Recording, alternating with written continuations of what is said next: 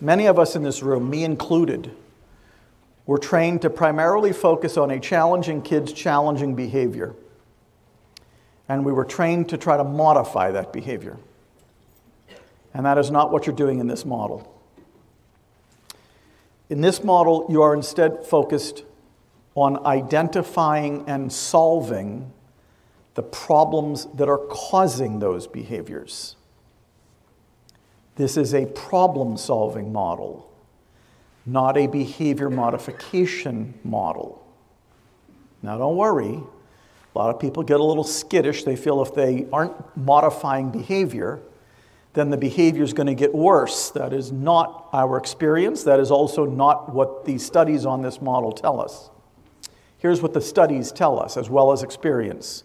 When you are busy solving problems that are causing their challenging behavior, the behaviors improve every bit as much as they would have if all you were doing was modifying behavior. But if all you are busy is doing modifying behavior, you are not solving a single problem, because behavior modification strategies don't solve problems and weren't designed to. So for now, we got us a 2-for-1 sale going here. Not only when you're solving problems are you improving the behavior that's being caused by those problems, you are also solving the problems that are causing them. In this model, behavior is just the signal, just the fever, just the means by which the kid is communicating something very important. I'm stuck. There are expectations I'm having difficulty meeting. That's all behavior is. If all we're busy doing is modifying behavior, all we're doing is modifying the signal. But we are not solving any problems that way.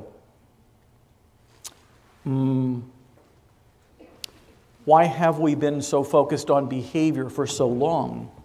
Because a very long time ago, B.F. Skinner told us that the only thing that's objective, the only thing that's observable, the only thing that's quantifiable is overt behavior. And B.F. Skinner did say that.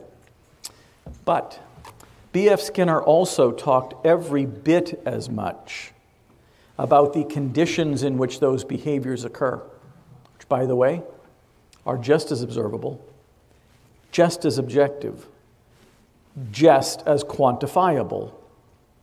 In this model, you are focused on those conditions. You are not focused on the behaviors that are occurring in those conditions. Now, we don't call them conditions in this model. We're not allergic to the term. It's just not what we call them. Not allergic to the term antecedents either, but it's not what we call them either. We have two terms for what B.F. Skinner referred to as conditions. We call them either unmet expectations. When do all human beings look bad? When there are expectations we're having difficulty meeting. And we all look bad sometimes. In the case of kids, usually it's somebody else's expectations, sometimes their own. In the case of adults, more often your own, but often somebody else's as well. So unmet expectations is a perfect synonym for what B.F. Skinner referred to as conditions, but the preferred term is unsolved problems. By the way, also known as problems that have yet to be solved. Also known as problems that are waiting to be solved. Waiting for who? Waiting for you. But not if you're primarily focused on the signal. If all we're focused on is the kid's behavior, the problems do not get solved.